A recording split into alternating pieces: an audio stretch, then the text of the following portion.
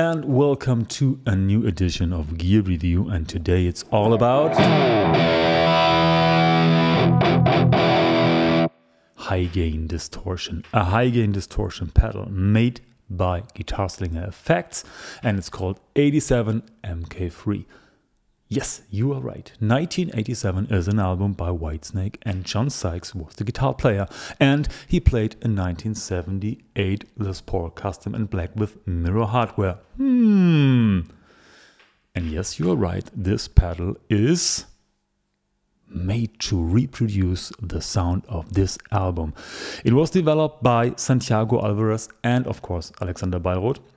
And I'll tell you more about the story of Santiago, Alex, the pedal, the sound of the album after we check the pedal out. Now, let's see what we got over here.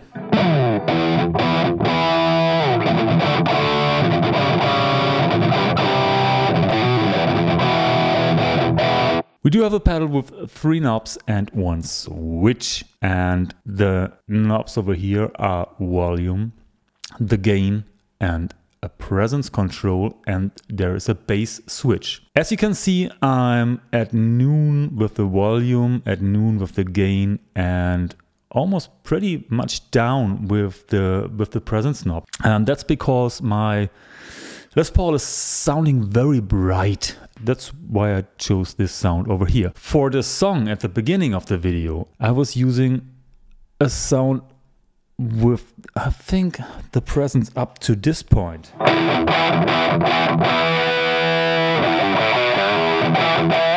And I did that because in the mix I was cutting through the other guitars and I was cutting through the bass. Let's start with the presence control all the way down.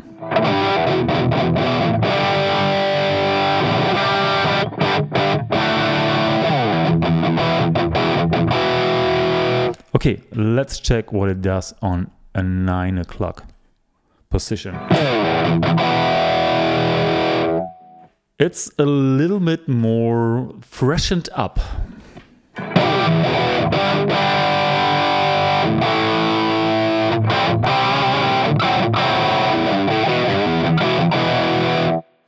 If I'm going more into the 12 o'clock position, you will hear more presence.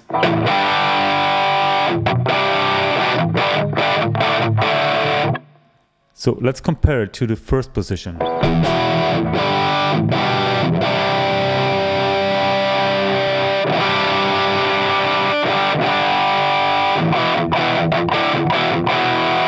And it also does something to the mid-range. You get a more mid-rangey sound. Turn it on more to the other side.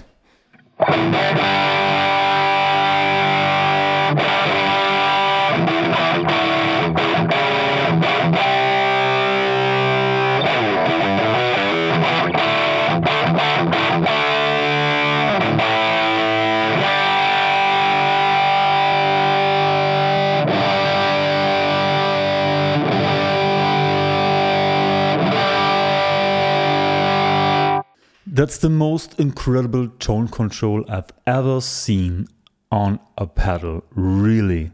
Because depending on what speaker you use, depending on what room you're in, depending on what amp you're using, you have the whole world in your hand. No, don't sing the song. It's really, really, really useful to have this variety of mid and presence control. I really like it a lot. Okay, I think we don't have to talk about the volume control because it controls the volume of the pedal. But let's see what the gain control does. So let's get down to the noon position of the volume control.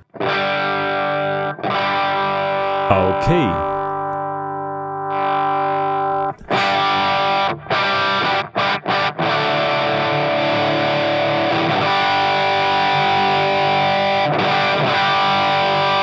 So this is not the pedal that gives you any kind of AC/DC-ish kind of crunchy sounds.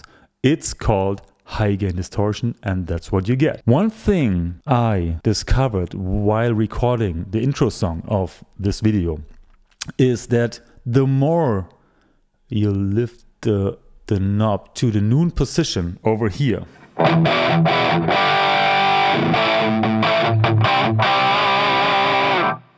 let's get down with the control over here.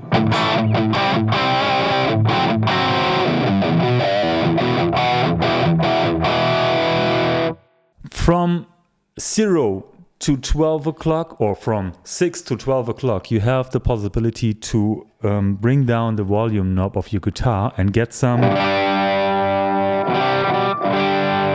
crunchy sounds. There you have the AC/DC-ish sounds.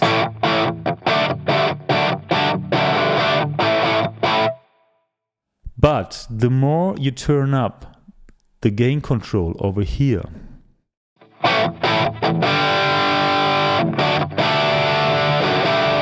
the more compressed will it get. And basically that's what it's all about when you're talking about 80s guitar sounds, like the 1987 album of Whitesnake. It's a thing that Santiago likes to do with the amps. I remember the Satriani Marshall had the same thing. So you turn it up, you turn it up, turn it up, you get more distortion, and then starting at 12 o'clock you get more compression. I call it the bad day sound. So normally when I have a good day, I would play it up to here. If I'm feeling not that safe in a lick, I would give me a little bit more of compression and have a little bit more safety net on my sound. I like this very much. And the last thing we have to talk about is the bass knob. As I told you, my guitar is not the bassiest of all guitars I have. This one over here.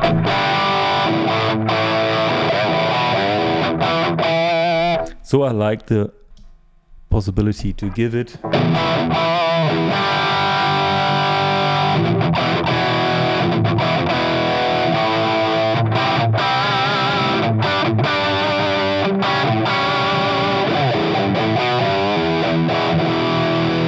a little bit more bass. Especially for solo sounds, I like the bass sound a lot, like over here.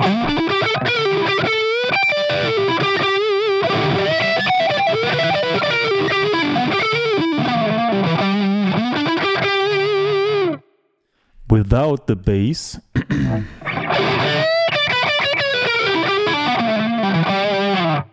I don't like it very much. Let's give it a little bit more of presence.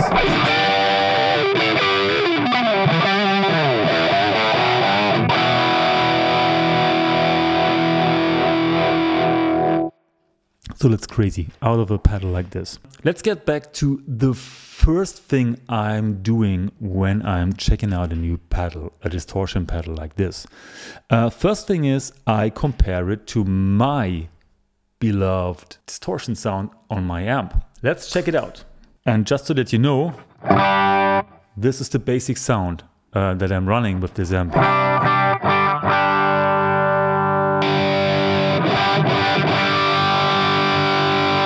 Okay, now let's compare the pedal through the clean sound of my amp with my distortion sound.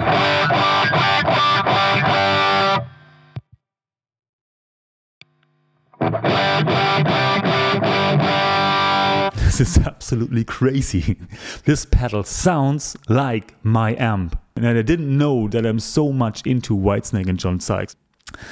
So much about the pedal and the sound of the pedal.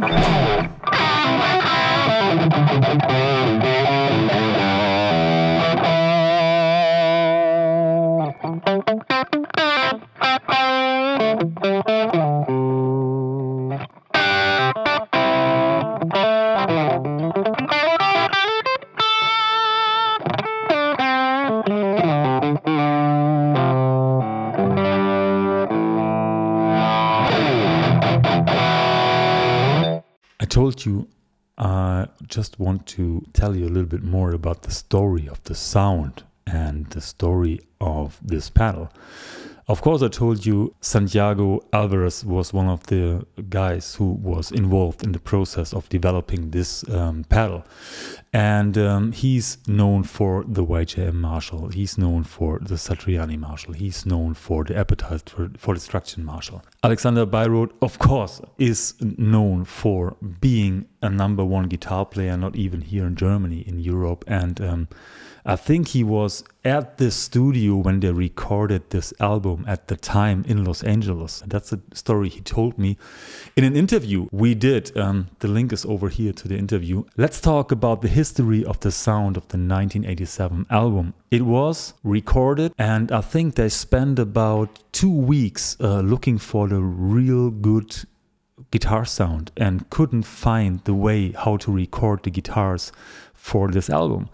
John Sykes, as I read and saw on YouTube, was using an MKIII Mesa Boogie Colosseum head. He was using this and was pretty happy with the head.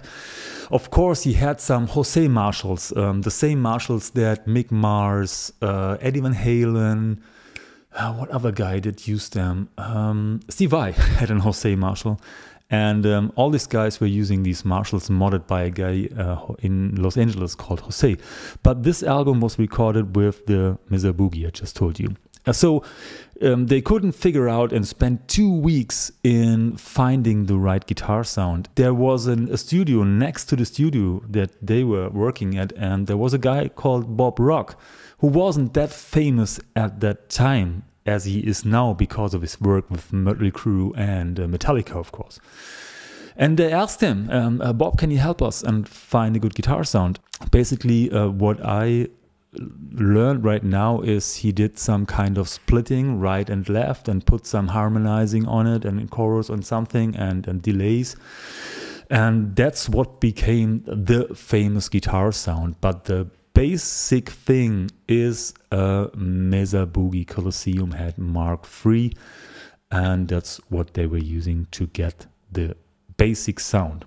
So when we are talking about the compression of this pedal that you get after the noon position, it's a thing that is very common with Mesa Boogie amps, that you have this fat mids and this compression in the mids. That's what all of the guys like of Mesa Boogie amps. So that's what I wanted to tell you about the story behind the pedal. Okay, I think that's enough for today. If you have further questions, write in the comments below, and don't forget to the bell, like and share, and whatever you want to do with this video. Thank you very much. See you soon.